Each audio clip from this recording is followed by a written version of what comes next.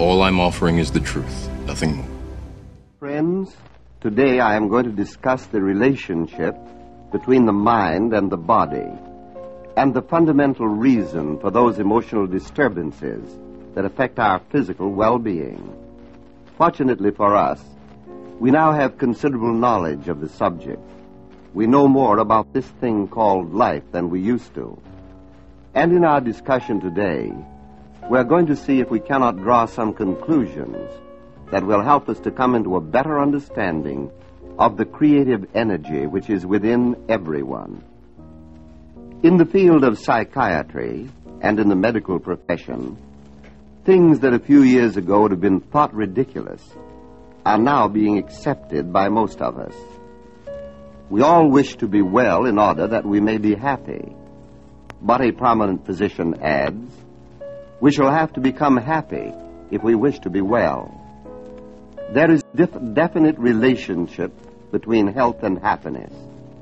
And since happiness is a state of mind, there is a definite relationship between our mental states and our physical well-being. This relationship is called psychosomatics, and we must know its basic principle if we wish to help those whose business it is to help us to keep well physically. The word psychosomatics is taken from the Greek words psyche, meaning mind, and soma, meaning body. Therefore, psychosomatic medicine means establishing a right relationship between our thinking and our bodies. It is now accepted that many physical diseases are a direct or an indirect result of habitual thought patterns.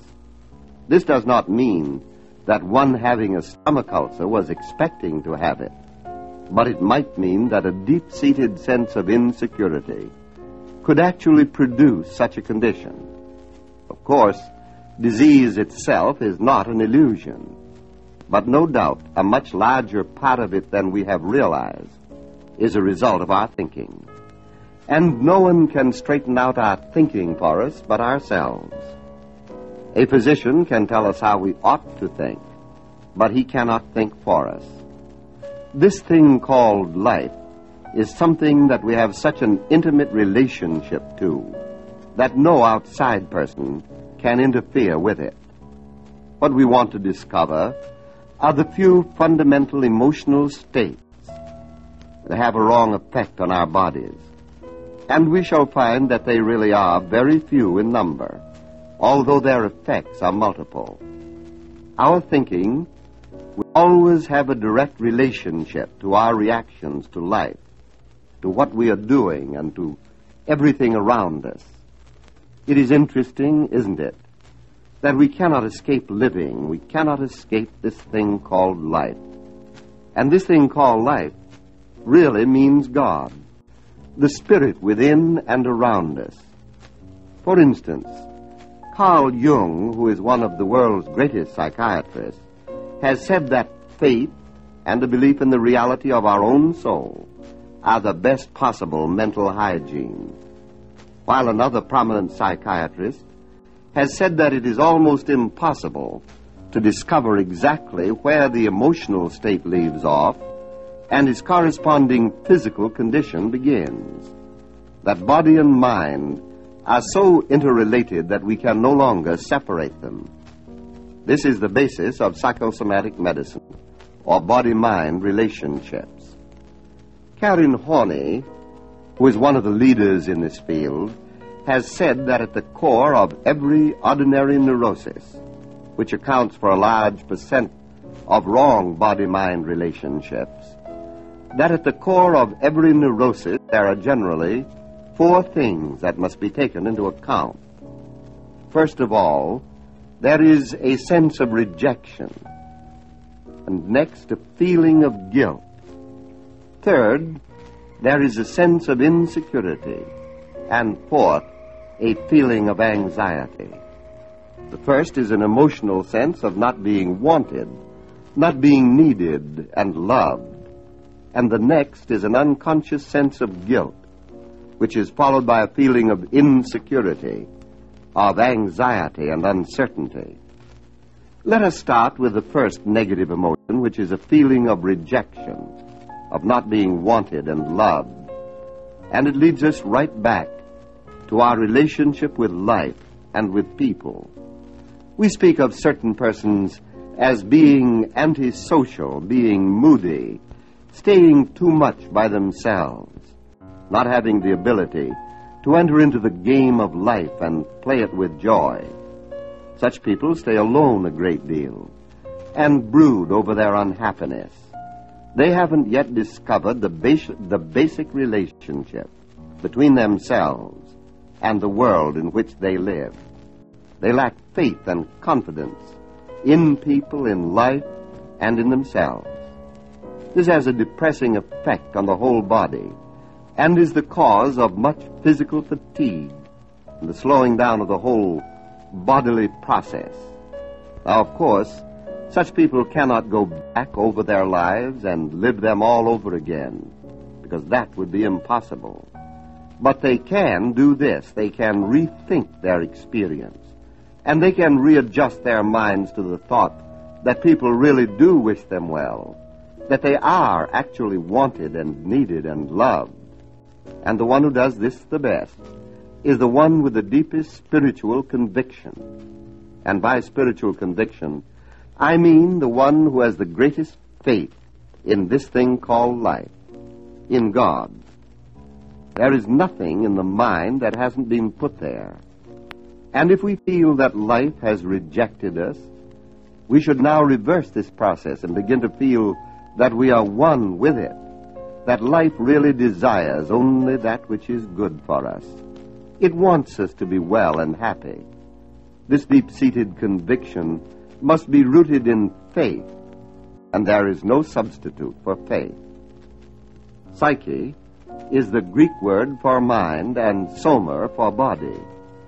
But the Greeks also had another word, pneuma, P-N-E-U-M-A, which means the spirit. It was their conviction that man is spirit, mind, and body, and that the three are interrelated, just as it says in the Bible that we are spirit, soul, and body. And this point must be carefully considered in dealing with body-mind relationships. It is only when we put the three together that we have a whole man. For every man is rooted in pure spirit, whether he knows it or not, or whether or not he believes it.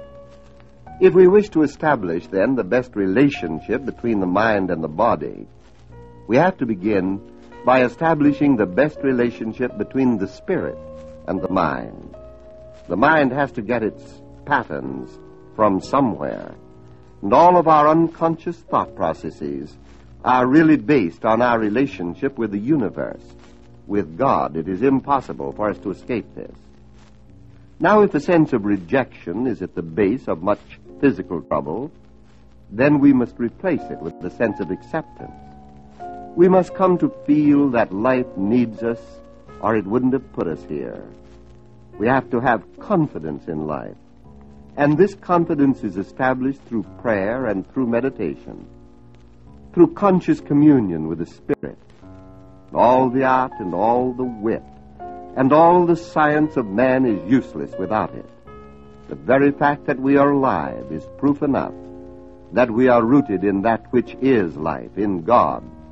And the sooner we recognize this, the better it will be for us. We overcome a sense of rejection by having confidence in life, by having faith in God, and by actually believing that God is within and around us, desiring our good. In such degree as we arrive at this, we shall find the sense of rejection slip away from the mind, and with it, the unconscious feeling of guilt that has been harbored like an enemy within the mind. This sense of guilt can easily produce physical stagnation. It devitalizes and depresses, and this affects the whole physical organism. Perhaps this is why Jesus often forgave people before he performed the healing miracle of love, for love alone casts out fear. Here is an interesting comment I would like to make. I have never yet known a person who came completely to forgive himself and to establish a right relationship with God, who did not at the same time forgive everyone else. You see, most of our criticism of others really comes from an unconscious rejection of the self. This fact is well established. If one were to meditate daily on the thought that God loves him, this thing called life needs him, and then include everyone else in this meditation, he would soon find himself setting up a right relationship with everyone else. Not only would his sense of guilt and rejection disappear, his condemnation of others would go with it. Now that we have covered the first 2 points, rejection and guilt, let us consider the next 2, which are so fundamental to right body-mind relationships: insecurity and anxiety. It is believed that a feeling of insecurity affects the digestion and circulation, can even produce ulcers and various other forms of internal disorders. Anxiety and strain can affect the whole circulatory system and even produce serious heart ailments. How important, then, that this should be relieved through confidence and faith in life. How can we feel insecure if we have faith? The answer is simple enough: we cannot. When faith in life is restored, the sense of insecurity withers and dies. And it is the unconscious feeling of insecurity that produces most of our anxieties.